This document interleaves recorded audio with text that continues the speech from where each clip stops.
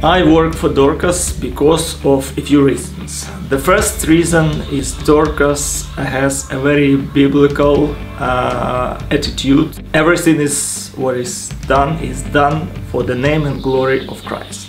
It's helped us to have a direct focus and also help us to have a correct attitude of our work. It's honesty, effectiveness.